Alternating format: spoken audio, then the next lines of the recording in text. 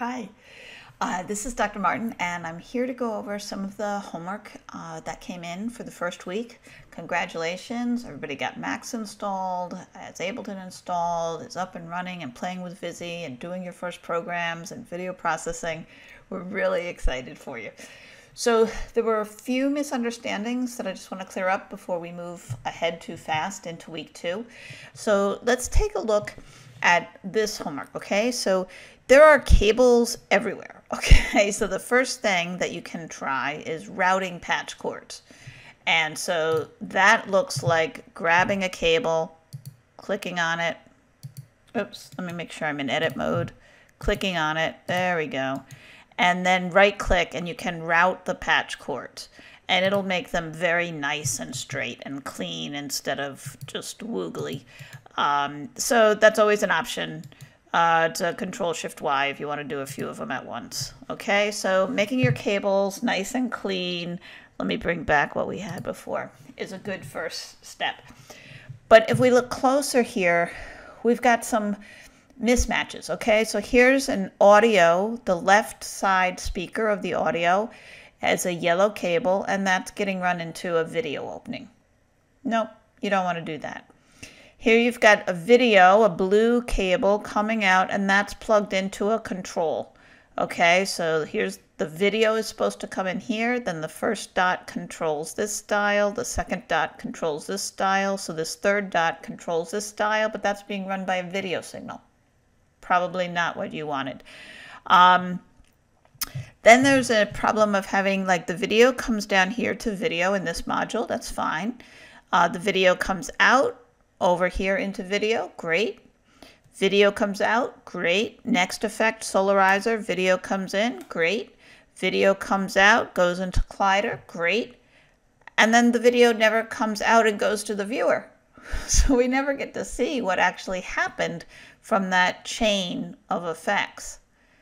Okay, so the video viewer here is just going to show the video coming into this Procoser and coming down into the viewer. All these other pieces, like here's a video chain, here you have an audio signal coming into a control, and then video out, going into video, but nothing ever comes. So you've got to keep an eye on what each of these inlets means. And the way to do that, okay, is to hover over top of the inlet, and a little clue will come up. And it says this sets the speed. Okay, so there's the dial called speed. This is the button that sets the speed. And it expects a number between 0 and 1. Okay, let's look at this one. This turns it on or off. So there's a signal. If you send in a number that's less than 0.5, it turns it off. Larger, it turns it on. So each of these will tell you what kind of signal it is and how to control it. Okay, let me pop open another one here that I want to spend a moment on. So this is really a lot of nice routing of cables, right? They're so clean and they all look nice and they're lined up. But the problem is we've got video signals getting poured into the video, but also poured into all of these other control ports. Okay, here's a video signal, but then the same video signal controls if you're freezing or not, and the same video signal controls the breakpoint. Here's video signal controlling these inlets and controlling these inlets, and here's a video signal controlling this inlet, which sets the speed of the randomizer. So video to video, control to control.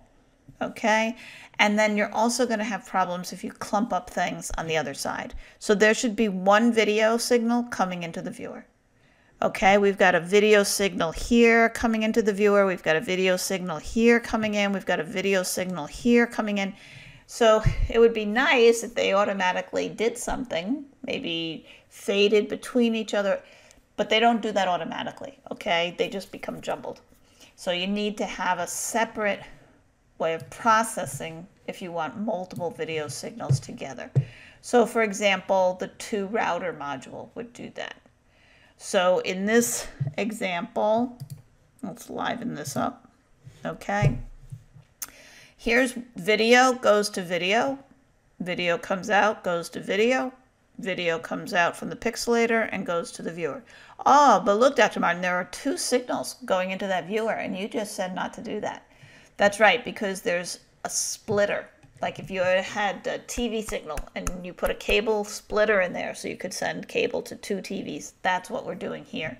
So if we play this, okay, if we slip all the way over to selector 0, then what's happening is the signal is flowing on this side only. It goes through the pixelator and out to the video. All of this is not happening. Nothing's being fed to it. And if we hang our little cursor there, it says I'm sending video content. This is their code for video content. Over to this side. There's the little dot on this side. Okay, this side the switch has been turned off.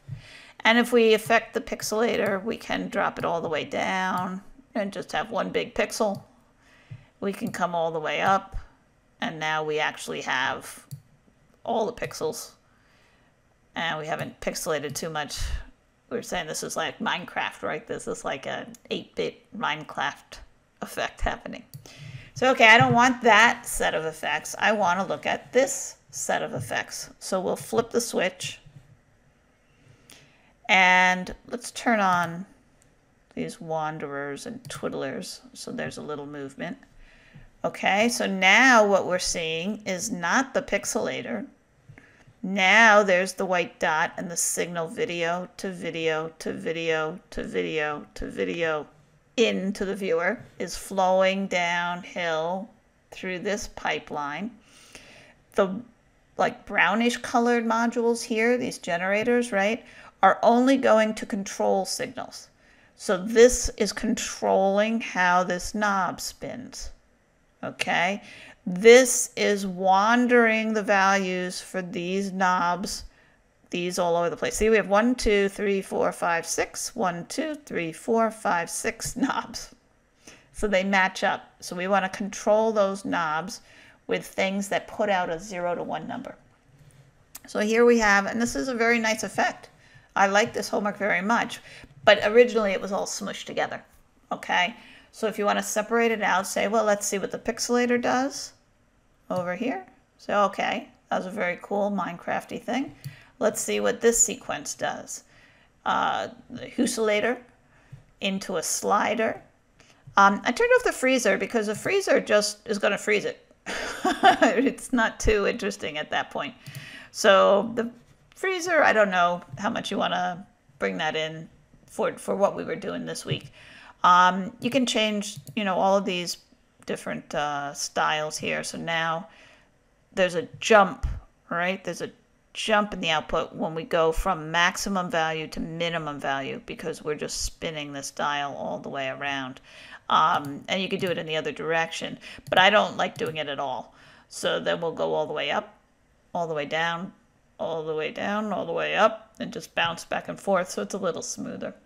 Okay, so just to say there are a lot of ways to combine these. I'm so glad that you're pulling out a lot of boxes and you're exploring with things. This week you can start looking into these controller boxes, right? Let's unedit and go to Visi and just show that we were in the controller box with switches and routers for the data, sending data around to different places, twisters. So there's a lot to explore in here. And we're gonna, don't forget, if you want, you can also pop into this Beep catalog, and this lets you bring in things that are more audio based, like synthesizer based. So oscillators, all different kinds of oscillators and sounds are in here. We'll get to that in another week, but at least we're gonna be working with the audio to Visi to play around with that a little bit this week, to have music controlling our effects. So terrific first round homework. I'm really, really proud of you for jumping in and trying something so new and so different. And I think we're going to have a lot of fun with it this week, adding some sound to it. All right, be active on the boards. We'll help you all we can all week. All right, take care.